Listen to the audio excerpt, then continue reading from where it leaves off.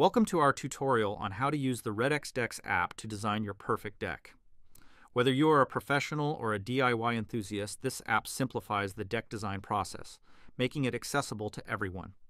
As we open the app, you'll notice two options: selecting from predefined deck shapes or drawing a deck from scratch. For today, we'll focus on creating a simple straight deck from the predefined shapes. Upon selecting the straight deck option, the app generates a default straight deck for us. Notice the Manage Layers button in the bottom right corner. This handy feature allows us to hide or show components like deck boards, joists, floor beams, and more. To adjust the deck's dimensions, tap the Edit Measurements button, also located in the bottom right.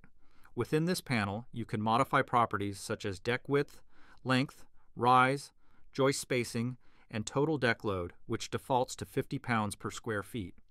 The beauty of REDX decks lies in its ability to automatically calculate the deck's structure based on 5 key parameters: joist spacing, total deck load, joist material size, joist material grade, and joist material species. This determines the maximum joist span and the maximum space between beams. Alright, let's dive deeper. I'll hide the deck boards to reveal the joists. Now watch as I adjust the deck width and length. Notice how the beams are automatically placed in the optimal positions based on the properties we've selected. To demonstrate the dynamic placement of beams, let's change the joist material size. Observe how the beam positions adjust accordingly. The colors on the deck joists, green for optimal, yellow for normal, and red for maximum load, indicate their structural capacity. If you prefer not to see these indications, you can toggle off joist structural errors in the Layers menu. For a practical demonstration, I'll adjust the dropped beam's position, tap the beam once to highlight it, and then just drag to move it and watch the colors change from green to yellow and to red.